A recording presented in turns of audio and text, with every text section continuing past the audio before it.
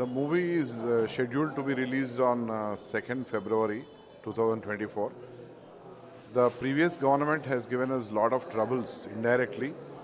They have created a lot of hindrances because of which it got delayed, and moreover I was also busy with the elections, and now almost we are smooth sailing now.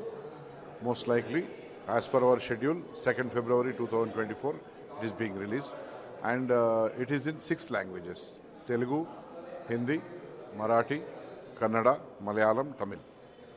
Sir, also with regard to the oppositional elements asking for a ban on the movie, do you think that there will be a protest kind of thing against the movie, this demand reappearing in the public front that the movie should be banned? Yeah, obviously, once it has emanated, it will reappear and it will continue to appear. Because see, I would like to categorically state that this movie is not against any particular community.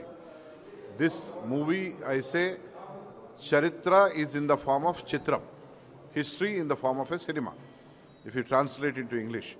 So, when it is not against any particular community as such, it is not necessary for anybody to get worried about it or think negative about any kind of episodes or episode. It is clear cut. It is a history which has been converted into a movie. And post 15th August 1947 till 17th September 1948, till Telangana, the Nizam's princely state, was liberated from the Razakars. So those 396 days subject only is incorporated in this entire cinema.